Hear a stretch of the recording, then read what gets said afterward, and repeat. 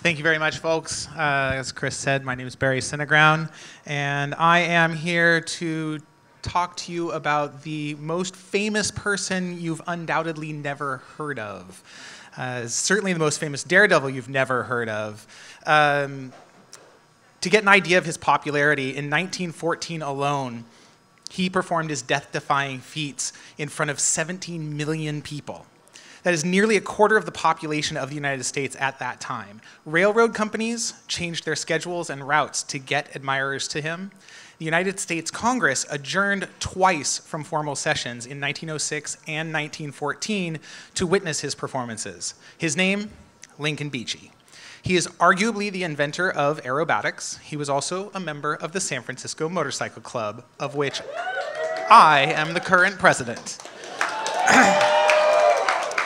He was born in San Francisco in 1887. By the age of 13, he ran his own bicycle shop. And at 15, he was repairing motorcycles and small engines. He also worked for the Varney Sign and Billboard Company and would claim that someday you'll see my name on the boards. Everyone who knew Beachy said that he was fearless. At 9 years old, he was known to fly down Fillmore Street on a rusty old bicycle. Later, with the help of fellow SFMC founder George Payton, he attached a one-cylinder engine to a bicycle and rode it down Golden Gate Avenue at 40 miles an hour. In 1905, at the age of 17, Beachy started his career as a dirigible pilot in Thomas Scott Baldwin's balloon troupe. Beachy helped build the dirigible California Arrow, powered by a Curtiss motorcycle engine. He then built his own dirigible and, as a publicity stunt, flew it around the Washington Monument and landed it on the lawn of the White House, walked inside and asked to see President Roosevelt, who wasn't home at the time, but he and Mrs. Roosevelt had a nice visit. In 1910, Beachy piloted his balloon in a massive air show near Los Angeles, racing against a fixed-wing aircraft. He was beaten badly. This led Beachy to comment to our colleague, "Our racket is dead." He quit flying his airship, which other aviators had branded the rubber cow, and took up piloting planes. In the fall of 1910, Beachy began flying lessons at the Curtiss Flying School. His first two attempts at fixed-wing flight ended in piles of rubble. Though Beachy was unscathed, Curtiss thought he should go back to flying his rubber cow and threatened Lincoln with dismissal. But the team manager calmed the situation, and on his third try, Beachy flew. Beachy joined the Curtiss exhibition team, touring the nation, and almost immediately became the star. And by the end of 1911, Beachy had become their greatest moneymaker. In just 1 year, he earned what today would be the equivalent of $3 million, and during his career, easily 10 times that. It was his flirtation with death at Niagara Falls that made Beachy a household name only 6 months after he had learned to fly. Beachy plunged into the roaring gorge and flew under the giant arch of Honeymoon Bridge with his engine wide open, then right down the narrowing gorge almost to the rapids. He was no more than 20 feet above the jagged rocks and churning torrent before he pulled back on the controls and soared skyward again, his wings dripping wet from the spray. As his trademark, when other pilots wore leather coats, helmets, and boots, Beachy wore a business suit, starched collar, diamond stick pin, and checkered golf cap. While some argue that he purposefully dressed formally to convey the normalcy of flight, it also gave him a dapper look, which surely appealed to his audience, especially the women. America's superstar aeronaut attracted legions of groupies. He bought diamond engagement rings by the dozen. He had a fiancée at every stop, and when May, his first wife, divorced him, the judge silenced her after she'd recited 32 cities where women claimed her husband's undying adoration. The tailspin was one of the greatest causes of disaster from which no pilot knew how to recover, but Beachy believed that there was a way. One morning, he climbed his plane to 5,000 feet and, mustering all of his courage, nosed over, forcing his plane into the deadly spin. Down and down the aircraft twirled, whipping its pilot around inside the pivoting nose. Beachy kicked the rudder hard in the direction of the spin, and slowly the plane responded, leveling out. Astonished, he climbed skyward again, and then attempted the feat 11 more times, each time successfully recovering. At the 1911 Chicago International Aviation Meet, he won multiple awards for stunts and set a new altitude record. He filled his tanks with fuel and then said he would point the plane's nose skyward and keep going until the fuel ran out. For an hour and 48 minutes, he spiraled upward until the engine sputtered and died. The plane glided in spirals to the ground, and Beachy climbed out numb and stiff. The barograph aboard the plane showed he had reached a height of 11,578 feet, temporarily setting the world's altitude record. In the second International Aviation Meet held in Chicago in 1912, Beachy showed a humorous side. After presenting a series of thrilling stunts, unbeknownst to the spectators, he donned a silk dress, a wig, an opera cape, and unlimited quantities of chiffon, fleece, and ribbons, becoming Madame Levasseur, a French aviatrix who knew almost nothing about flying. Making a wobbly takeoff, he darted first in one direction and then in the other. With apparent lack of ability to keep the plane level, he dipped dangerously close to the lake, pulling up a scant few feet from the water and sending automobiles and carriages on Michigan Avenue scurrying in all directions for safety as he fluttered helplessly above the boulevard. After bringing utter havoc among the spectators, he landed and revealed his true identity. When the governor of California offended him for unknown reasons, Beachy did an aerial striptease. Each time he passed the bleachers, he tossed down an article of clothing. Here a checkered cap, there a starched collar fluttering down. He landed wearing only shorts and socks and taxied to his hangar. He hopped down and flexed his muscles at the crowd, telling his mechanic, "Now I'd like to hear what that damn stuffed shirt has to say about Lincoln Beachy." In 1915, Beachy took off inside the Machinery Palace on the exposition grounds here at the San Francisco World's Fair.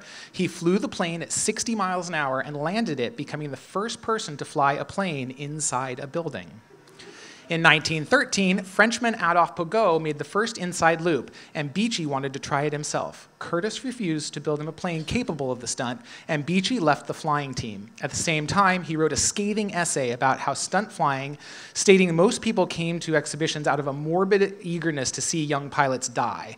On March 7, 1913, he announced he would never fly again professionally, believing he was indirectly responsible for the tragic deaths of several young aviators who had tried to emulate his stunts.